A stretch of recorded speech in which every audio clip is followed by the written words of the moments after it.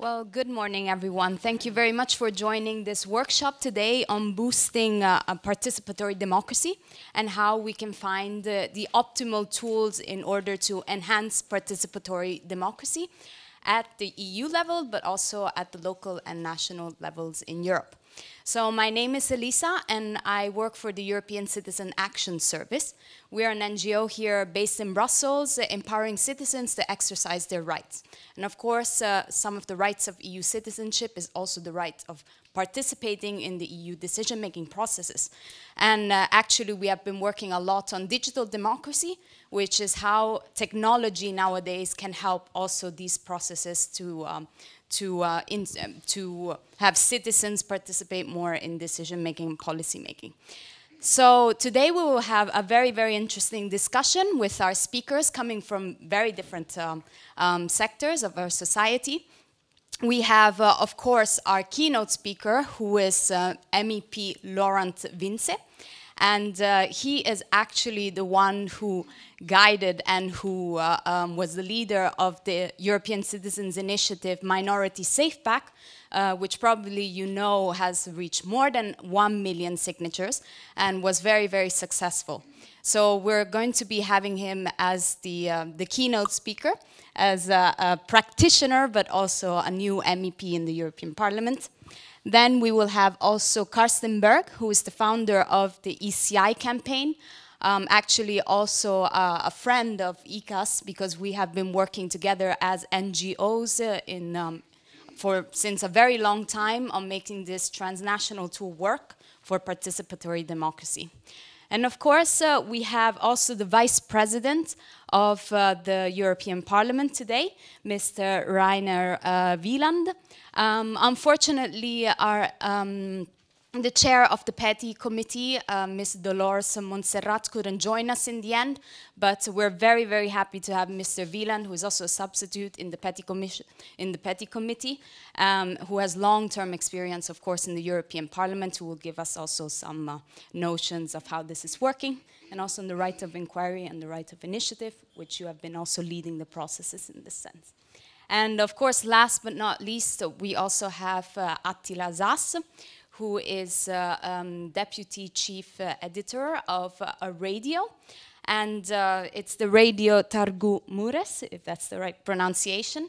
And he will be telling us how important, of course, communication is as a part of participatory democracy, obviously, but also how local initiatives can also help citizens participate more in policy making, as he has some practical examples which he has been running on local territories.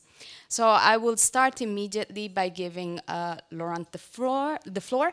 Just so you know, after each speaker, I will open the floor to the public. So in case you have some burning questions, I will just pick one or two immediately so that you can ask directly to the speaker those burning questions. And if not, we will move forward to the next speaker. And in the end, I will open again the floor for other questions to any of the speakers that you want. So, there you go. Thanks a lot. Thanks a lot, Elisa. Very good morning to all of you. Congratulations to the Martin Center Director Mikulás Dzurinda for today's event. I think the network becomes the flagship event of the Martin Center here in Brussels, and the US President of the center have been promoted a lot this event.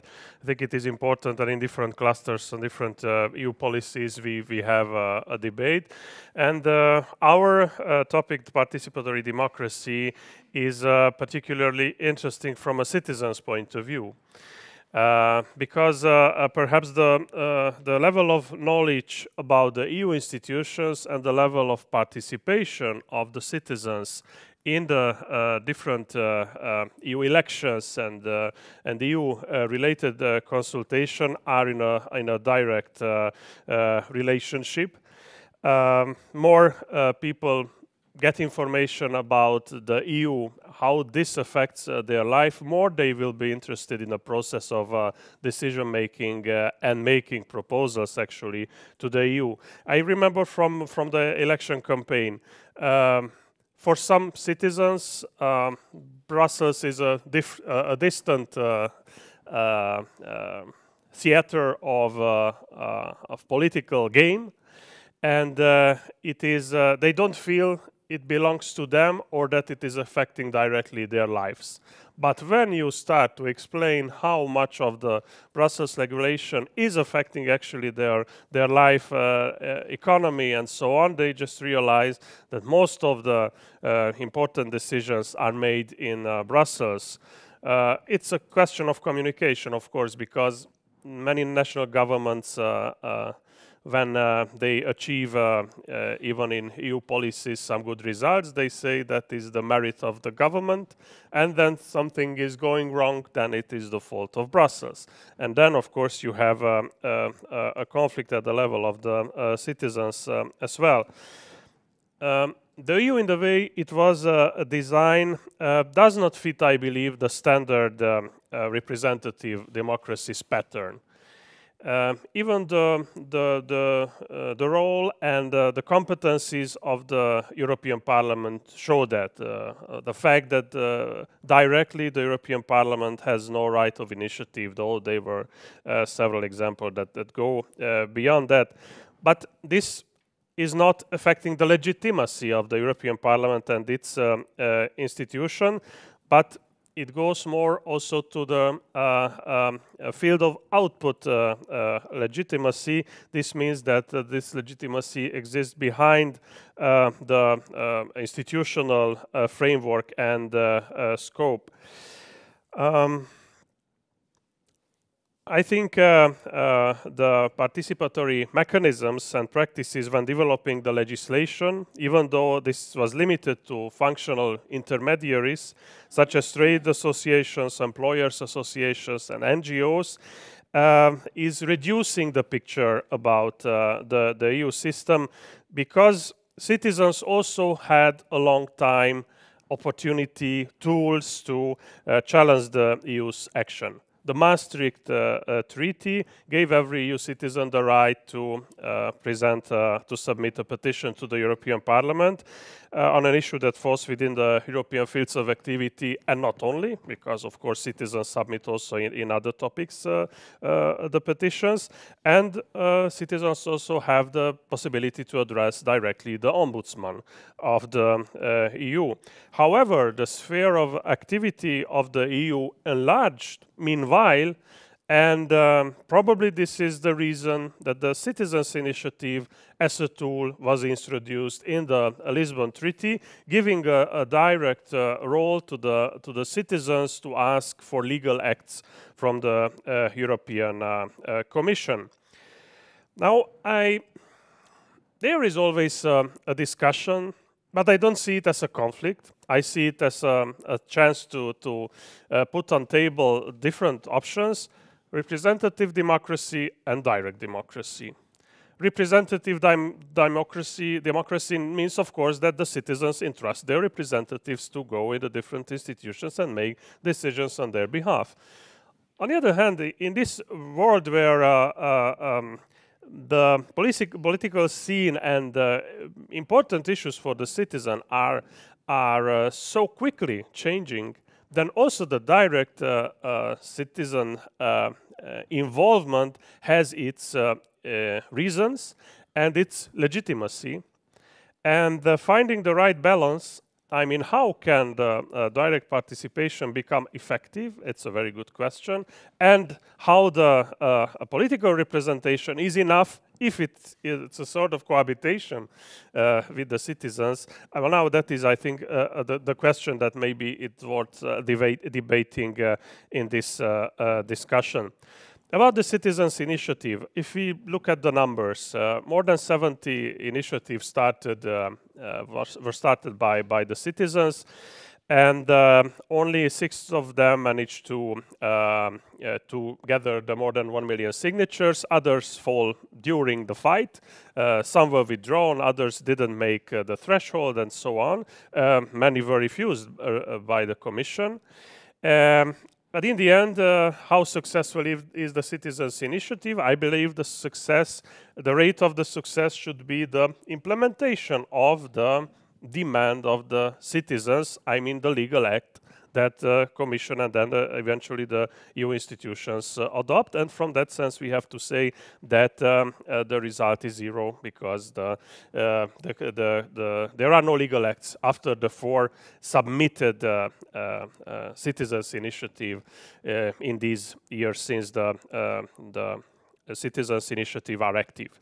Is it good? Is it bad? It's a very important question, and it's not only us who ask this question, but also the Commission. Mainly, the Commission is the one who has to deliver the result, but also the European Parliament.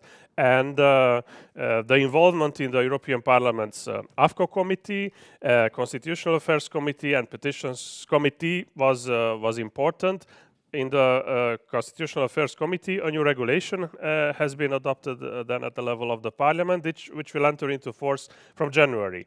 This means mostly new regulatory basis, but not changing the essence, because that was not even possible, because it's regulated basically by the Lisbon Treaty. But some elements have been changed in order to make the ECIs more effective, and we will have to wait for some months and years to see if this new regulation brings satisfactory results for the citizens. One element, for example, the fact that successful initiatives will get a plenary debate in the Parliament, I think gives higher visibility to the topics that the citizens raise. Then maybe a little point on technology, because it's a very important element of the citizens' initiative, how you gather the signatures. More and more you do it in the digital way, by the online platforms, but still in many rural areas we had this experience. You do it on paper and you collect the signatures one by one, but the technological developments could bring some new impetus, not only in the ECI, but the whole process of consultations. I think it will worth introducing in the discussion the consultation that the Commission, and I hope not only the Commission, but together with the Parliament and the Council, will introduce on the future of Europe, and which tools will be used in this process, and if there is any outcome already projected at the beginning of this process. I think we will have a lot to discuss here and a lot to do in the next years, both in the Constitutional Affairs Committee and the Petitions Committee. So thanks a lot. Okay, well, thank you.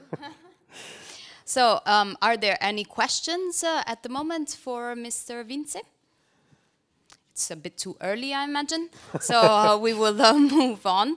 But yes, thank you for at least giving a very good introduction to the discussions that we will be having today.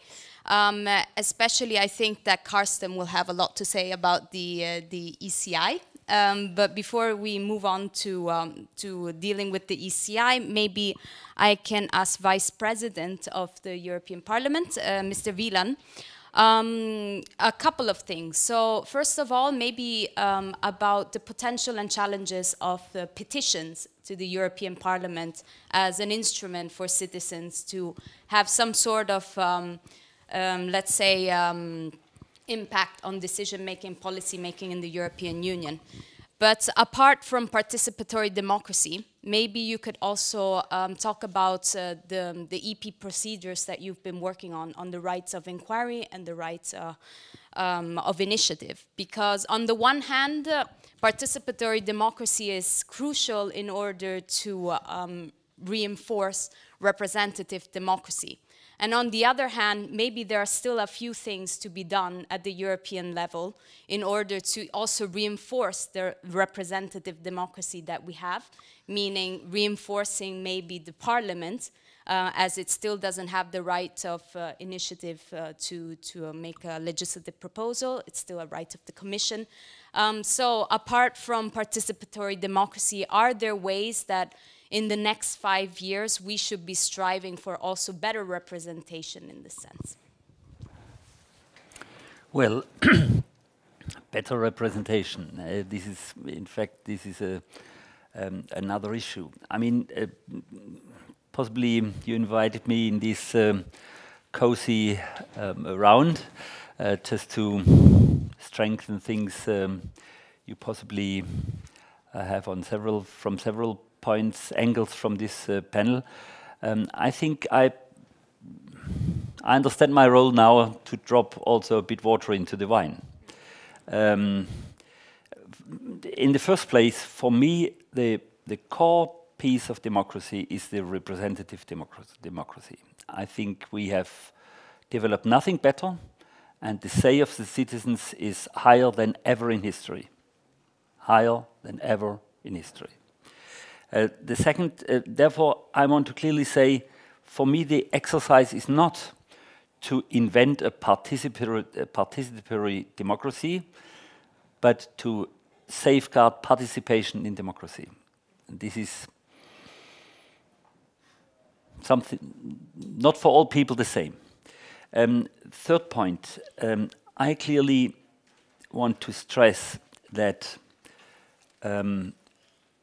in democracy, legitimation is something very important. And legitimation is nothing which has to do with self-reference. And I see a lot of self-reference. I see a lot of industry. It's a new service industry to deliver the citizens. And for me, it is very clear that I always ask, where is the legitimation of an NGO? How many members have they? How sustainable they work there? And how is the inner democracy of an organization? If you look to some organizations, it's not even possible to become a member anymore. One of the very prominent organizations, you cannot become a member. There are only 10 or 20 or 30 members.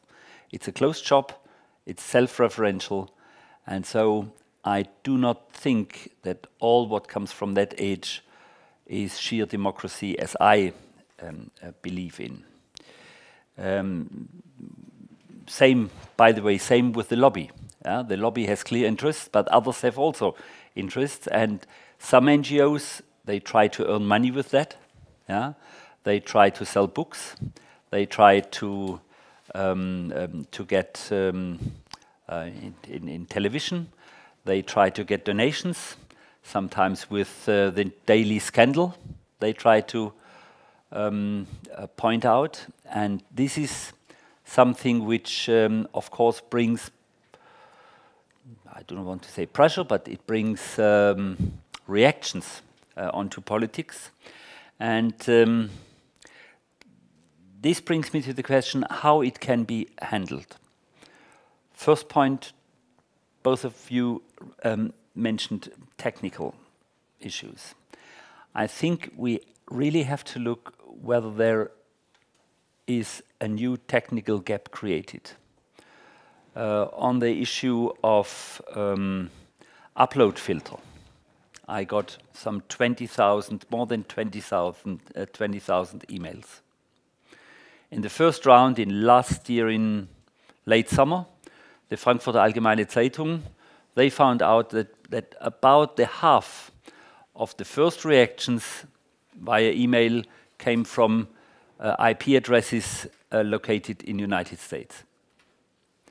So somewhere the member has not a real chance to find out where a reaction comes from, whether it's only an issue of 5 clever boys who understood to create a wave, or whether those are really 20,000 concerned citizens.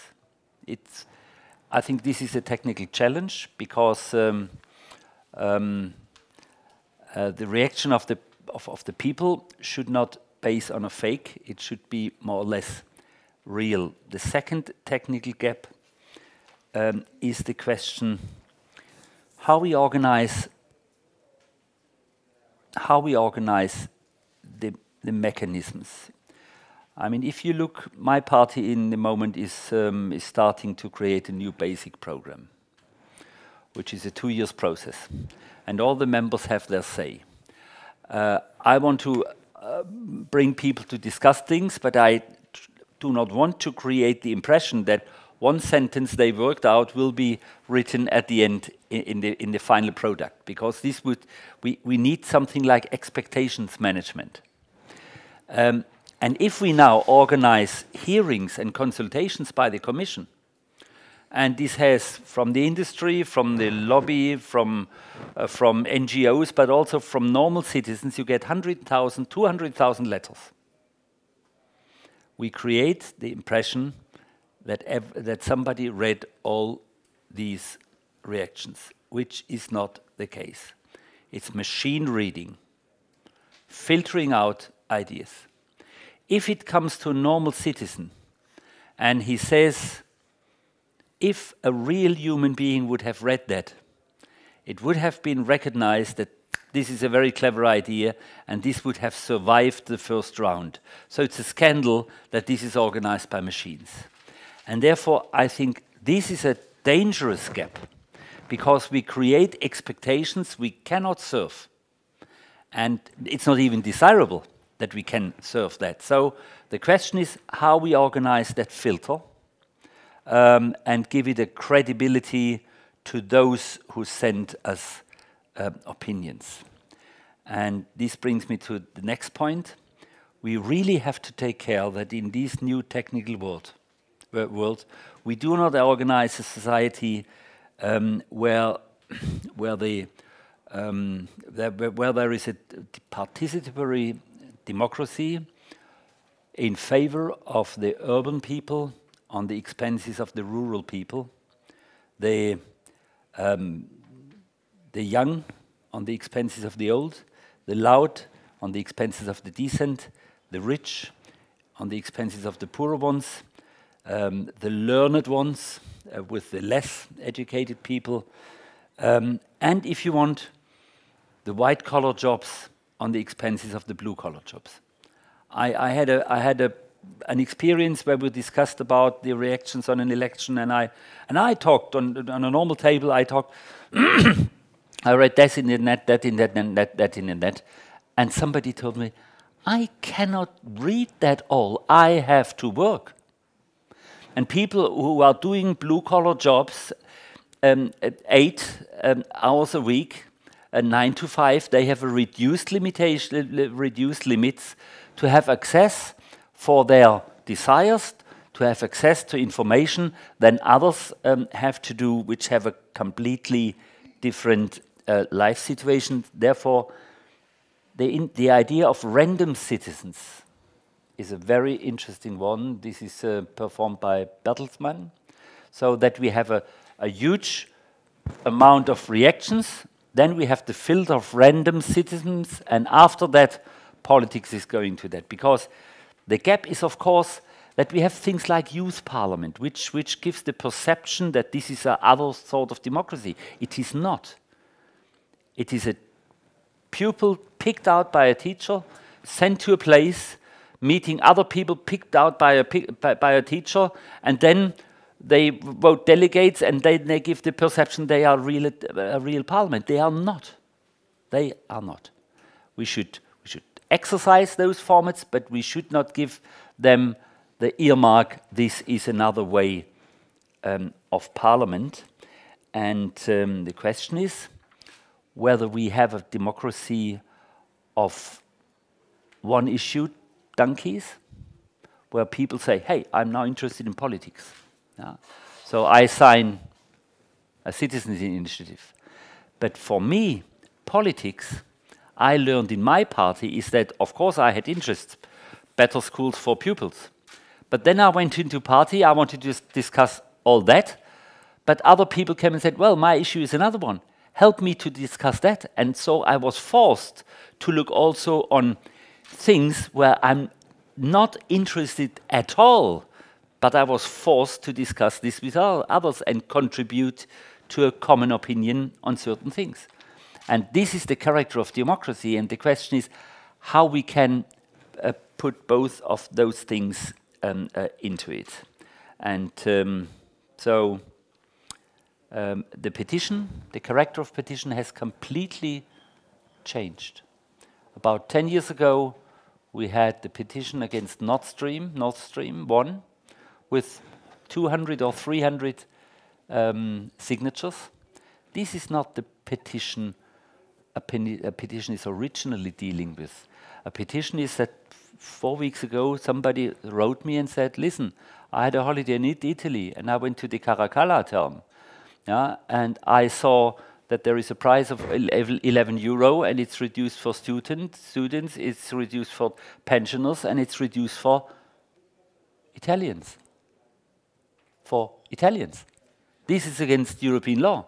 And I said, hey, do a petition, I will work with that because it's clearly, and those things, the petition committee has changed over the years, but in some respects, the petition committee is misused for general political issues, which is, my opinion, not is the case. So we should clearly differ the petty, we should clearly differ of the issues of the ombudsman, we should clearly differ the inquiry, which is a parliamentary right and a parliamentary minority right. It's not a citizen's right. We should have the citizens' initiative, and we should look how we can improve the consultations. Last idea, with the citizens' initiative, I discussed already with Mr. Berg. Of course, we had citizens successful ones in the past.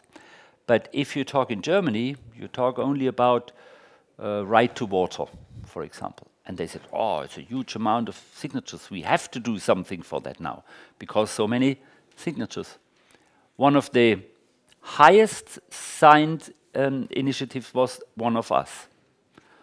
The issue was that the European Union should not finance abortion in Africa.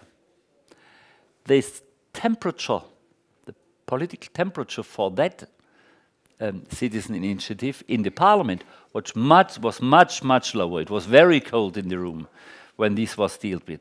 So we should look and strive that the citizens' initiative is not just only another tool for parties to campaign and corriger la fortune, and we should not looking that this initiative is used in front of elections, that somebody in a country with preferential votes is influence the campaign there, or somebody can give the impression that he's very important to his party, that he gets nominated, because this is only a chimera.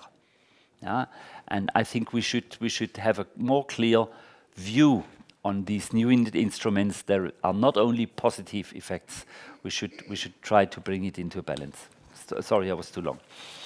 Thank you very much. I think that was a very, very interesting point of view on especially how to safeguard participation in democracy, and not necessarily also to recreate maybe other channels which are still filled with challenges sometimes, if we look at digital democracy for sure.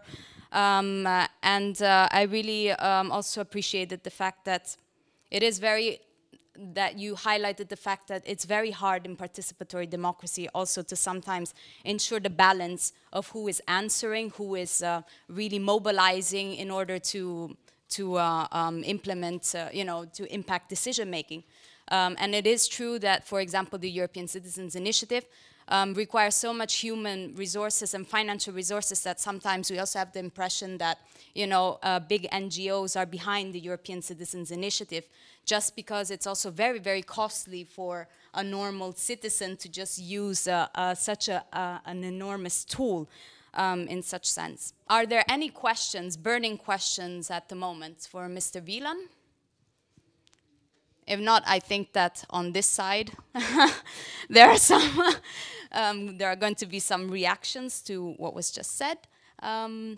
So I will pass it to you. To continue? Yeah. Yeah. Thank you so much, Elisa. So I think that you can both, if you want to have a reaction to what Mr. Wieland said on some really interesting points, but also on the maybe European Citizens Initiative. Yeah. I would love to really comment on the super interesting comment of Mr. Wieland as from a parliamentarian point of view, how to deal with citizens' participation, how to filter this, how to do this in a modernized world where we now have a technological revolution with us. where citizens can participate with a click or can mobilize much more than they could 10 years ago. This, I think, will change your role in the parliament also considerably, and I will comment on this. Let me just say a few words on the ECI campaign. My organization has been working on the European Citizens Initiative now for nearly 20 years. We were already involved in the Constitutional Convention, the Convention on the Future of Europe, you remember, in 2002 and 2003. Where the heads of state said, after the Irish referendum in 2001, we need to make the European Union more transparent, more efficient, and also more democratic. Yeah? And then we said, oh, this is our chance. We want to make the European Union more participatory, because so far the European Union was perceived, at least by citizens, rather as a top-down, classical, intergovernmental structure, which we can help to reform if we include more participatory tools of democracy. So it is a very positive approach. Yeah? We want to make democracy more interactive, more responsive between parliamentarians and the citizenry, and ultimately also to make representative democracy more representative. This is the idea and the rationale of participatory democracy, nothing else. It's not a replacement. It's not something that is supposed to be destructive. It's supposed to be to make democracy even more alive and more efficient also.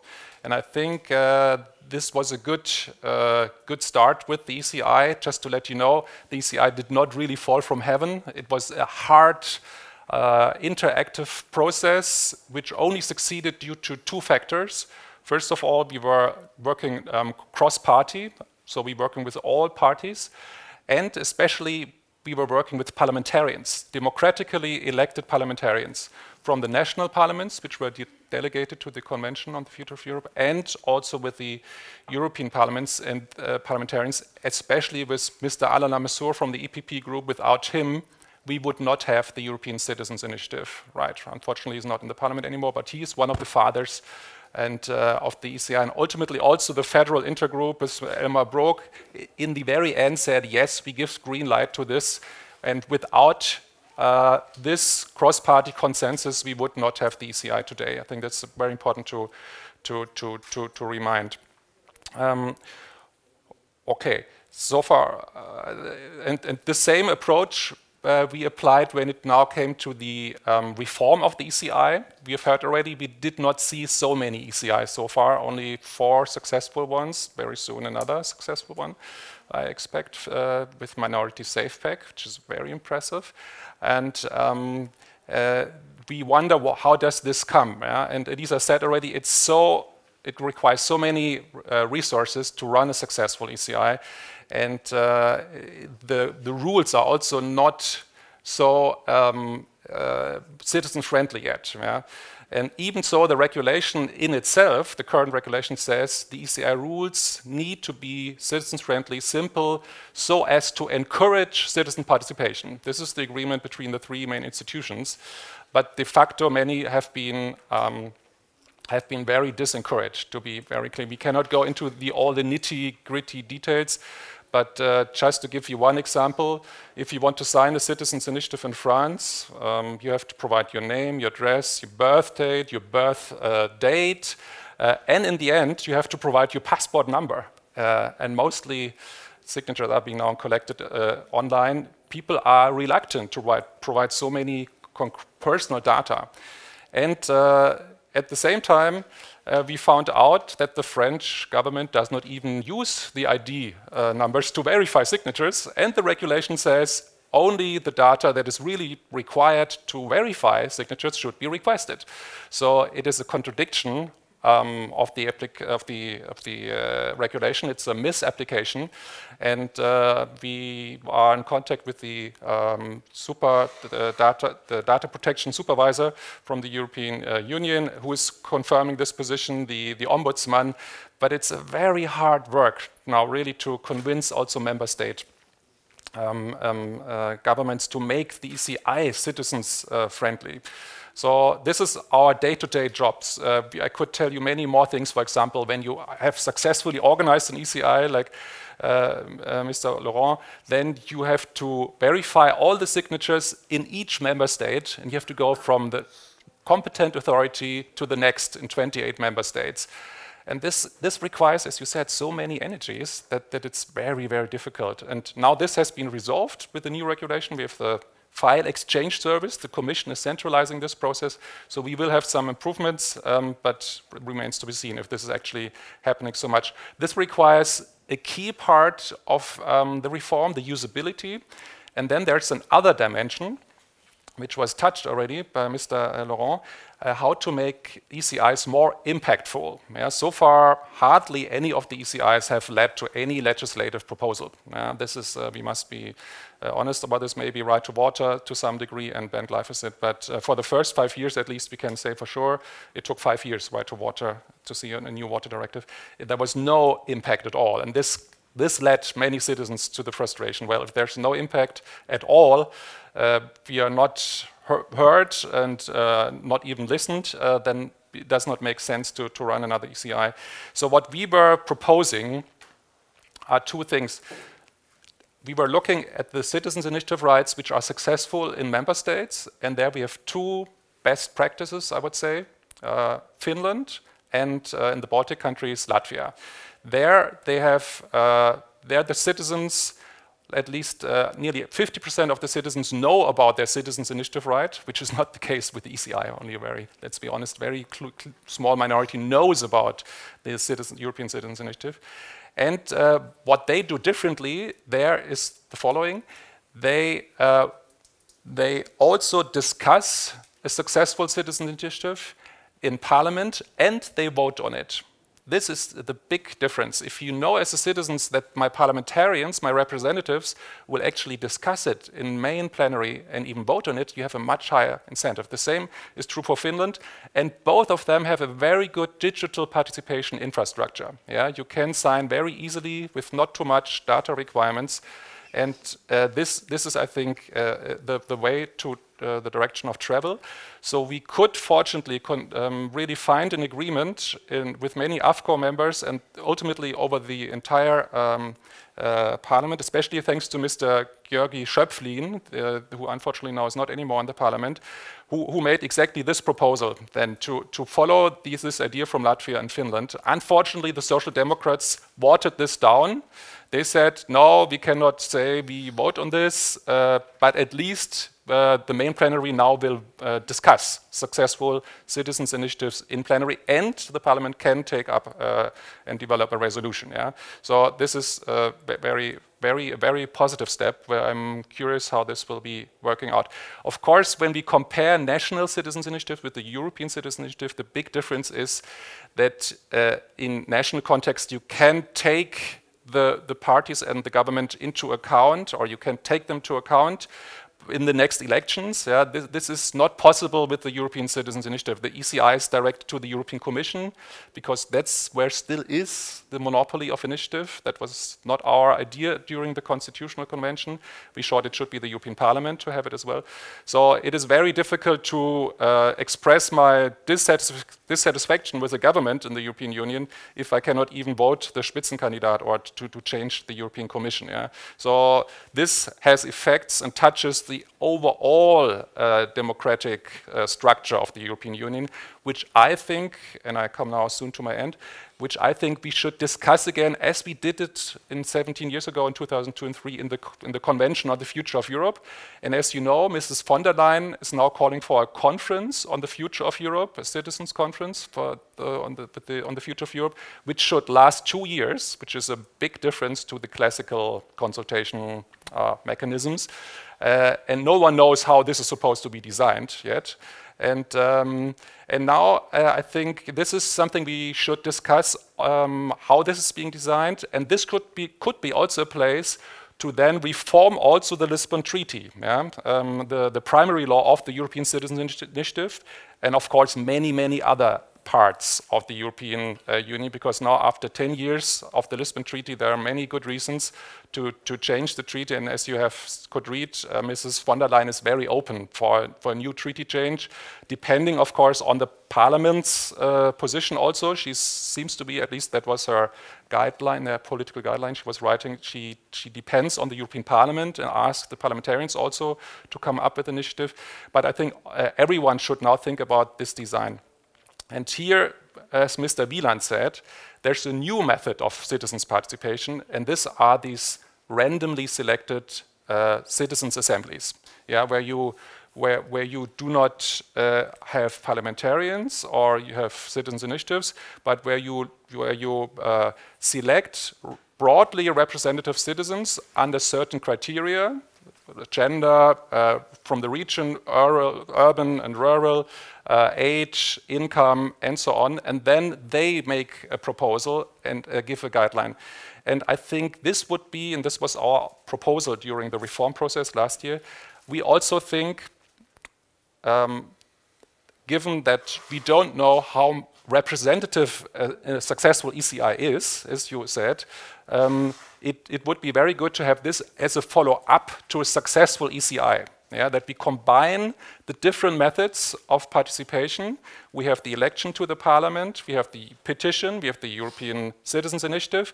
But in order to really and help to find out if citizens' initiatives are representative, and I come back to my original idea, the representativity, it might be helpful to really also invite a more neutral and less affected group, yeah, to organize such a randomly selected citizens' assembly. And last year we had this for the very first time in the Economic and Social Committee. It was organized by the European Commission to develop the questionnaire on the future of Europe for the consultation of the European Commission. A bit technical, I realize, but so we have, as you know, we have these consultations of the European Commission on the future of Europe, and the questions were developed by a randomly selected group. This was organized by the Bertelsmann Foundation in cooperation with Mission Publique, the guys from Macron. And this is a new method, I think, where we could, which we could also apply possibly on the one hand in the follow-up of successful ECI, and also, that's my last thought, on the future of Europe as such, because no one knows how to design the conference, the citizen conference on the future of Europe. Maybe I leave it for that at the moment. Thank you very much. Well, I think that Carsten Berg just gave us a really, really almost in-depth overview of the history of the ECI, the current regulation, and even the future regulation, and also a vision for the future of the ECI as a tool for participatory democracy in the EU.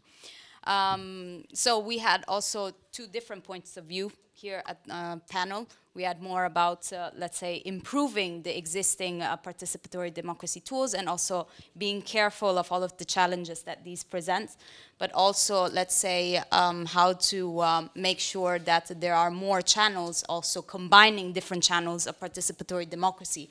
So making sure that these tools are basically complementary and never a substitute or replacement for you know, certain systems in place. So are there any questions on the European Citizens Initiative on this topic? If there are no questions, I think I will ask one question to Carsten, actually. This year, let's say, we have recorded almost quite a high amount of registered ECIs. Actually, this amount of ECIs is around 17 at the moment, which is really a record because we have seen this peak only in the first year of the implementation of the regulation. And then slowly, as citizens came to realize how difficult this tool was, it wasn't user-friendly enough and there was not enough impact according to the citizens, this number really, really decreased. We reached a year in which there were maybe 2 or 3 citizens' initiatives which were registered by the Commission. But this year, for some reason, even before the implementation of the new regulation, surprisingly, we had like 17 of them. Is there an explanation? Is there, apart from, yeah, I just wanted to know maybe from both Wieland and Carsten and Loránt, if there is an explanation for this boom of citizen it certainly cannot be connected to the reformed regulation because the reformed regulation comes only in, next year into force. But of course, as it was said already, it is the elections, of course. And it's not the record, 17, yeah. We had already 19 in 2012 and 13. In the beginning, we had a really big peak of citizens' initiatives. You registered your ECI already in 2012. It was declared as inadmissible for wrong reasons. You had to go to court.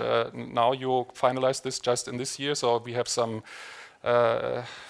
from the initial phase still, and then indeed in 2014 we had only 2-3 ongoing ECIs, and let's be aware, it's very easy to register an ECI. Yeah? You just need to find 7 people and then type it in the online register of the European Commission and you're registered. So the most difficult thing is to organize a successful ECI, and this is the criterion for measuring the success of the instrument as such.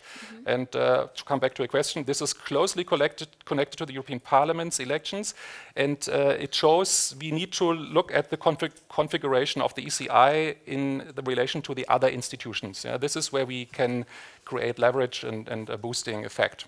Yeah, definitely.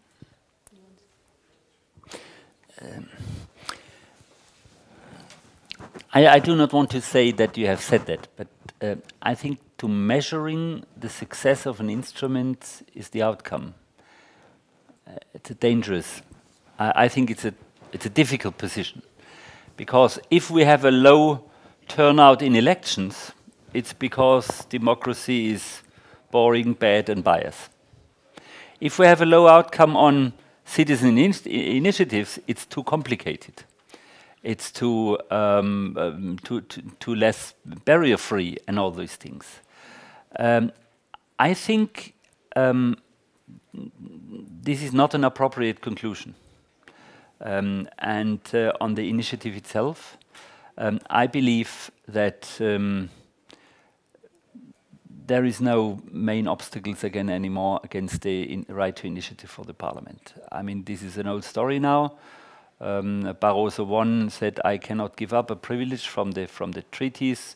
In the second, he said, well, I will think about if there is a demand from the Parliament.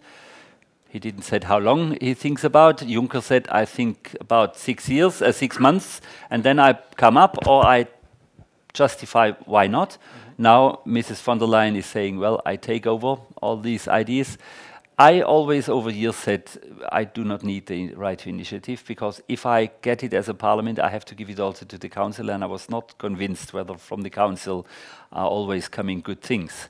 But now when Barroso I, II, Juncker and von der Leyen is making now these steps, I think it will be en passant on the way down to a evaluated treaty that we change that. It is not really an impact anymore. We just don't have it because it's difficult to change the treaties.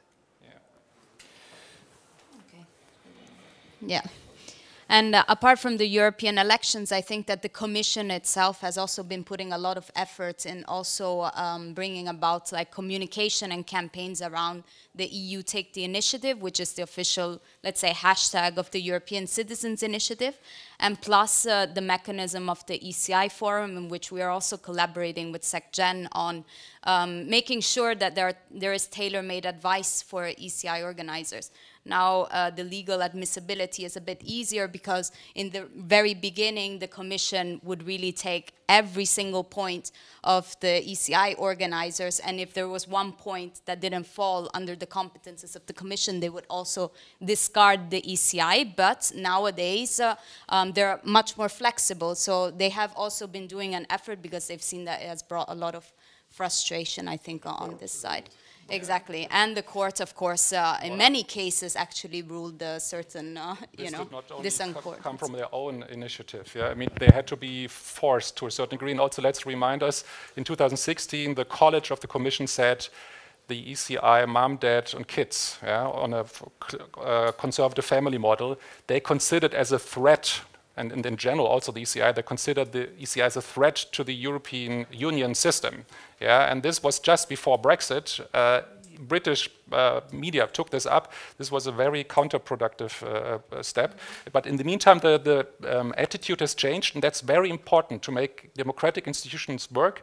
We need a clear commitment to make them work, and that it's something positive to be put into question might not be so nice and comfortable in the first instance, but in the long term, it will improve the legitimacy and the support of the EU system heavily. And I think the Commission has now understood it, and we are very curious how the new Commissioner, Mrs. Vera Jourova, will really deal with that. It has a lot to do with those who are in power. But the instrument is stronger and better than in the vast majority of the member states. I mean, we have to say that very clearly. We are far ahead. Depends if you look at Finland and Latvia. On the vast majority. Yeah. On the vast majority. How do you define better? Also, your criterion with outcome we could discuss further. Better and stronger. Yeah, in what term? Well, I think that we have an expert actually on more. We like do not have at all in some of the member states. Yeah, let's discuss this. Okay. Sure. Well, now after speaking about the EU tools about participatory democracy, actually we have a practitioner more on the local level. Attila, actually my questions to you were really regarding these initiatives that you've also been running or contributing. Also your role as, let's say, an important role in the media. How important it is to communicate to citizens that these tools actually exist and meet their expectations also about the impact. But most importantly, I think that it is important to understand what can we transpose from the local initiatives, successful local initiatives of participatory democracy to the EU level, knowing that the EU level is much more complex and takes into consideration a lot of different challenges that maybe local territories don't have. Thank you. And it seems that I'm the outsider here at this panel. And I try to connect to this debate from a local level. And I don't know if every local initiative must get to the EU level. Certainly not. But to understand what I will speak about, I have to make a short introduction. I am the deputy chief editor at a Romanian regional station. It's Marosvásárhelyi Radio in Hungarian. Since 2013, we have our own program in Hungarian. Since then, we try to get out from the studios, and we said that it's not enough to make a radio from the studio.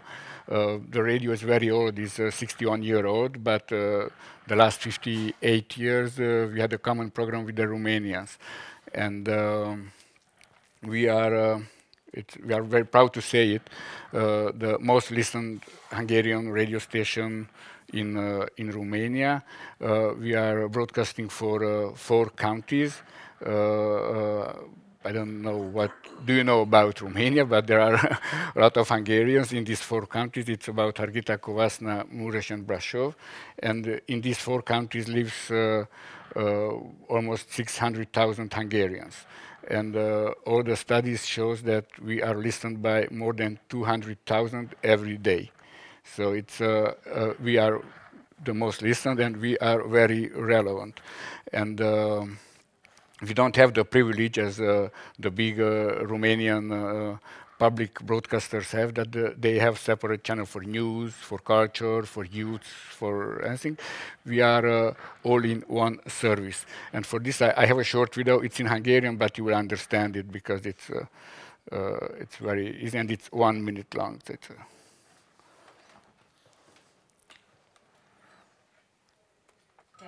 Köszöntjük hallgatóinkat a mai reggelen, az is megfelelően alakul az időjárás, napsütés. Itt a Marosvásárhelyi Rádió, híreket mondunk. Interneten és mobiltelefonon is.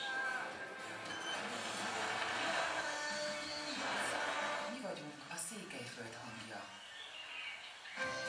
Mindig, mindenhol, mindenkinek. Drága jó édesanyjának küldi sok szeretettel a következő nótát, fia. Hol volt, hol nem volt, esti mesét mondunk kicsiknek és nagyoknak. A Marosvásárhelyi Rádió, a mi rádiónk. És kiengedjük a szellemet a palackból. Okay, I'm sure that you understood.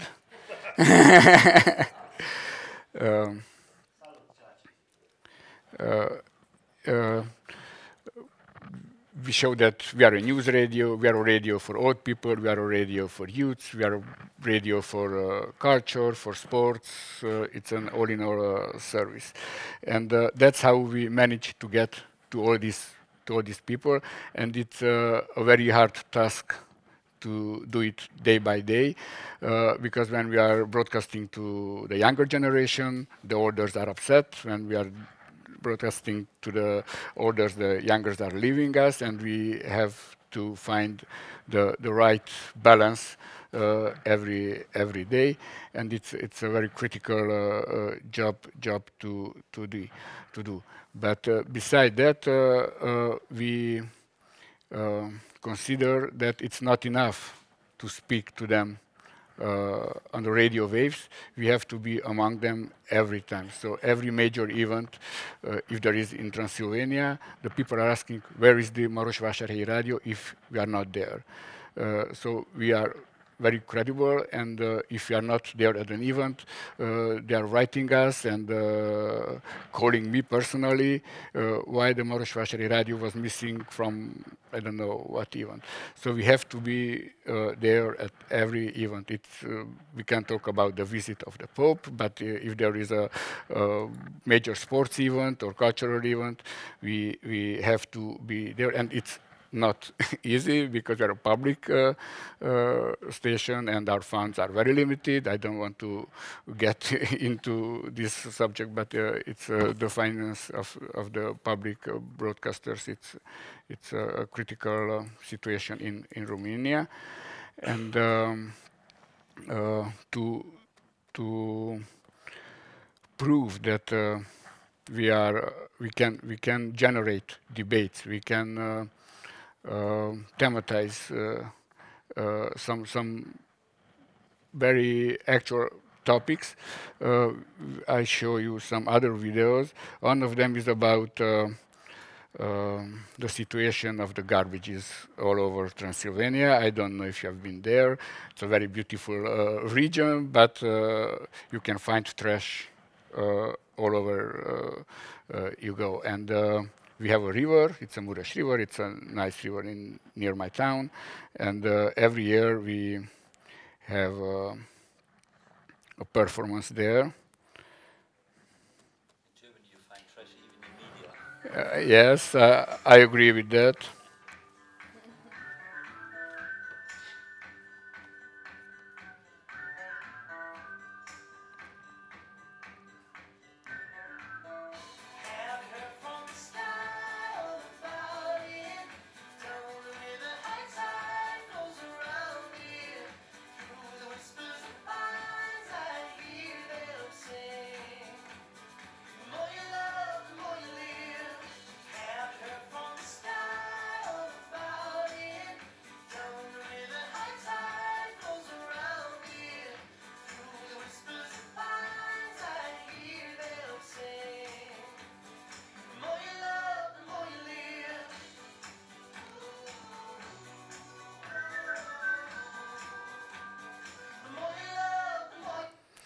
We do this event every year. This was the third year, and around 800 people are coming, and we are involving local communities, big companies, small companies, NGOs, schools. While we are doing this, we have a draw contest for kids. So the whole community is interested to come there, and it's a very effective way to show that there is a problem, and local authorities should do something about that.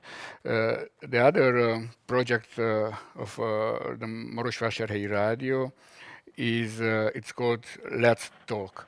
Let's Talk. It's a debate.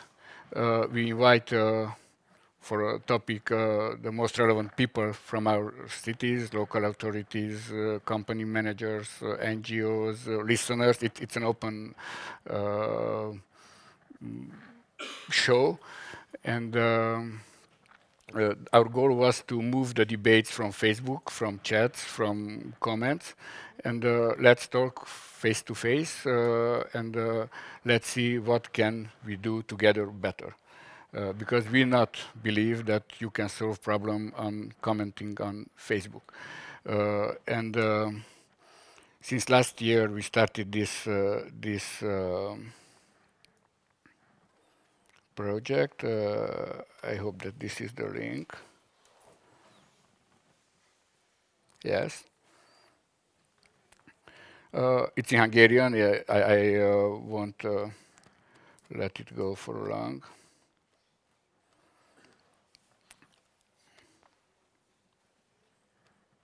We don't have voice, but anyway, it doesn't matter. The debates looks like this, but it's broadcasted live and on internet, and you can comment and you can ask, and we are trying to speak about the most hot topics in our community, but which are in the media right at the moment. We had for street performances was the first, because the local administration had to take a decision about who can and how can perform on street. And it generated a debate between the artists and the authorities, and we said, okay, let's see where is the truth and what can we do to have a good solution for everyone. And it was a success, because after our debate, they withdrew the decision and made it a better one together with the artists.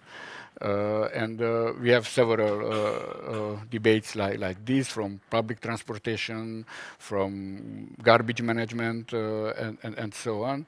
And the good stuff that the good thing is that the politicians, the local authorities are coming. I don't have to ask them and to write them SMS or send them invitation. We just announce them that there is a debate, this is the topics, and if they are not coming, that is a message also, and probably it's better to come and stay there and listen to the critics, and eventually if you have a good answers, probably the listeners and the voters will have a chance to know that in fact the local authorities are doing or trying to do their best. So this is a project of us we like a lot, and we are convinced that this is the way to communicate on a local level and to try to move the debates from Facebook and other social media platforms, because they are not going anywhere. I think it was important, this local insight, because exactly the topics that he was announcing about what are the problems of the local community then arrive in the European Parliament in the Petitions Committee. And just looking to the topics that were submitted by citizens, now environment is on the first place. And the number of petitions doubled in 4 years on environment issues. Then we have the fundamental rights as the second most submitted issue, which tripled in 4 years. So already 15% of the petitions are on fundamental rights.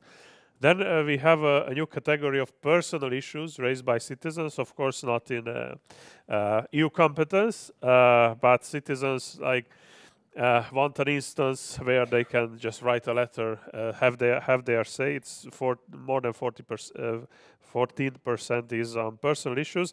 Then we have on justice, a small raise in numbers, and the health.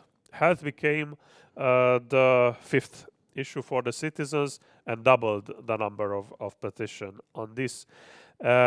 It is interesting to see also the countries that are mostly active citizens. First is Spain with 13%. Spain's are the more active petitioners in Europe. Then Germany and Italy, and Romania is in the fourth place. So this is the first new member state that is interested in putting out petitions. Absolute numbers or relative numbers? In absolute numbers, yes. Now, the part of admissibility of the petitions, because that is the most important criteria which will be considered to have a dialogue with the Commission and perhaps the member state. Around 64% of the inquiries are declared admissible, and about 1/3 are inadmissible in a first instance, and then the process can continue with the admissible ones. Yeah. Just a short to put the local into a more European framework as well. You know, the citizens' concern is about the same topic, and then we see the evolution of the society also in the numbers and topics of the petition. Environment is not surprisingly on the first place now. Definitely. Thank you for complementing to what Attila just said. Are there any questions? You thank you very much for the speeches. It's very interesting to listen. But I especially have a question to you. What is the expectation management? If I understood you properly, you are now 17 years, 19 years busy with this European Citizens Initiative, and you said in one sentence that none of them has been successful.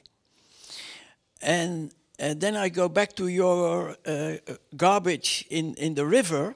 There the people go home in the evening with a lot of bags with all this garbage, and they have a concrete result. Personally, I think the EU is too big for one citizen. You can't confirm the EU by one citizen. Of course, then you join them, but at the end, what the populists, they misuse, I think, the non-result of the European Citizen Initiatives. Or is this too negative? No, that's, well, thank you. Or was there another question? I just had one question for Attila before we, and then I'll pass. I just wanted to know, like, so is the radio independent from any political influence? Did any political leaders, like local mayors or local politicians, ever contact you because they were interested in collaborating, because they thought that these participatory democracy, mechanisms are working very well, so they want to use some of it also to improve their policy making or something? Or is it just like independent?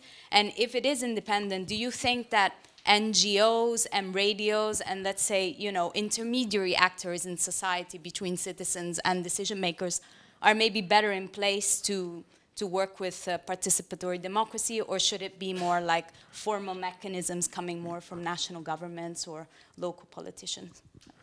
But yeah. You are the first. No, go ahead. Okay. Yeah. So first I will answer to you.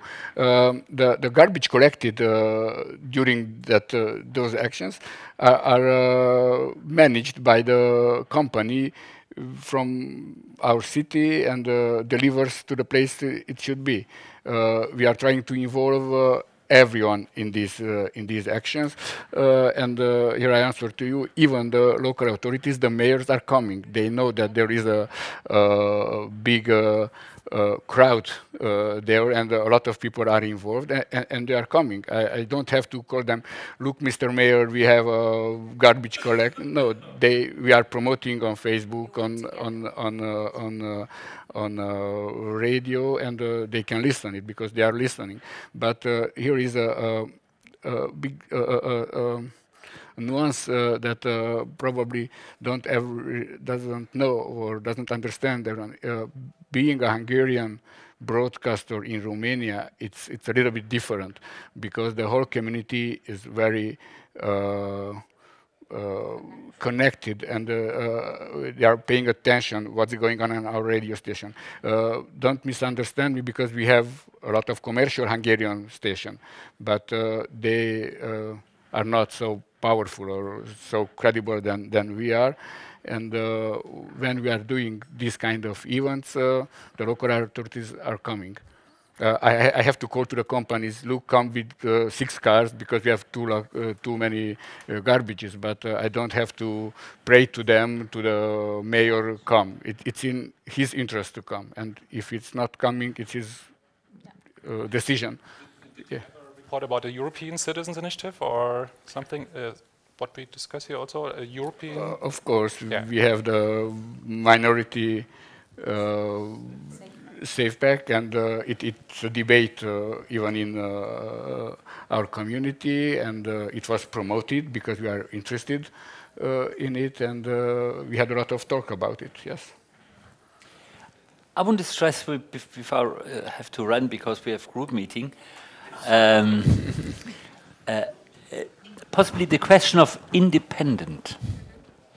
I mean, no money from the government, no money from industry, but possibly support from others. Independent is a very difficult point. I mean, I wonder if these random chosen citizens, if you talk with people organizing that say, okay, of course they are advised by experts. It's worth to have a look on the experts. I wonder whether the result of the Irish random citizens, if they would have the same result if the experts advising them or the moderators were from the Catholic Church. So you ever have a look what is the motivation of the person who is doing that? And I think in terms of political science, it could be a very good exercise to build 2 or 3 of random communities and then send them a moderator with the task to bring them into that direction or into that direction to look how successful that can be. Because this is also a form of corriger la fortune. And if we look to the German independent media, they were asked, what is your political preference? And out of the media people from print and electronic media who gave an answer, 70% said SPD and Greens. So it's worth to have a second look on the question independent. Yeah. Possibly this is the big black box in it. I think selecting the experts advising these random citizens assemblies is a crucial methodological question that needs to be clarified in advance, that this is ensured. This would go probably too deep into this, but Mr. Wieland, it would be wonderful to really follow up this discussion. I know you have to leave very soon, but I think this is... Yeah, and I come back to your question also. But since also one question I want to give you on the way, so to say, sorry to be so late now, Mr. Wieland, in Germany, the ECI is now reformed in the German Bundestag, and the government coalition is unclear about whether we should reduce the minimum age from 18 to 16 or not. And here I would love to invite you to think about it, to possibly reduce it. Also being aware that the Citizens Initiative, the European Citizens Initiative, is really not comparable to any election. It's just it's about to bring something on the agenda for public discussion. That's the expectation management, and we should separate this from the general debate. If to I have a very clear point on that. Yeah. Somebody who wants to drive with 16 and to vote with 16, he has also go to prison if he has done something wrong. Yeah, but participating, yeah, voila, election, that's clear. But taking part, all with the same. And the ECI as well, you think, or, well, okay, but anyway, good. Thank you, Mr. Wieland. That would be great to follow up this discussion. Regarding the follow-up of successful ECIs, yeah, I said in the first 5 years there was no follow-up at all. Yeah, they were all, the ECIs at least felt all ignored. There was no legislative proposal. There, however, came one on the water directive, on the first successful ECI, right to water, to improve the water quality. And this was one of the goals. There were like at least 7 or 8 goals of the first right to water ECI. The main dominating was actually to not to privatize water services at municipality level. This was the main goal. And Ironically, Mr. Barnier was then the minister for the the internal market, I think, and responsible for the water concession directive and commissioner, voila. And he back then already, while they just had reached the million, but they were still in the process, they were negotiating this directive or regulation. And then they took the water privatization out of the concession directive. So in that sense, you can say it has had an effect. And there you see also the nature of this instrument. Yeah? It was not a logical, linear thinking of you finalize an ECI and then you change the law. Here it was already shaped by the public debate that it was the case that many people don't want to have privatized water services. But general under the line, I would still say the impact has been relatively low of the successful ECIs. Yeah? Also, ban glyphosate had a huge amount of signatures, and what they reached was not a ban of glyphosate immediately, but as you know, it will be phased out most probably also at European level very soon. So it has influenced the debate, and what they have changed legally is the admissibility process of new pesticides. Yeah? So that companies like Monsanto have to make public their own scientific assessments before they said this is a business secret, we cannot publish this. So it's a bit difficult to say impact or not impact. None of them have been implemented 100%, but there has been some change, and we would like to see more. Yeah, more, and also with minority safety to see more, and the other three to come now. Eat Original just has reached 1 million last week, to have more transparency on what is in our food, yeah, and where it comes from. And the other one is End the Cage Age on animal cruelty. I think it will be important to implement it, and the expectation management is the following: citizens should have at least the impression that there are once in a while a successful ECI. If there's none, it makes no sense to make use of an ECI. Well, thank you very much. I think that in the next 5 years, you will be striving for even further improvement of this tool. But I would ask also Loránt and Attila, maybe just some concluding remarks. What should the EU institutions actually be prioritizing in order to improve participatory democracy? Should it be about improving the existing tools that we have? Should it be creating new channels? Should it be about developing strongly like local and national initiatives so that they also push up? Or maybe the Conference on the Future of Europe, maybe that's something big that it should be prioritizing. So. I believe all this is coming one after the other, and I don't believe that we should reinvent the wheel. I mean, all these tools that exist can be improved, can be more efficient, but I don't think so that they should be replaced with something new. Let's see, for example, what the new regulation on the ECIs will bring, how this will work, and we will have a fair opinion on 1 or 2 years, and then we can have again, some conclusions.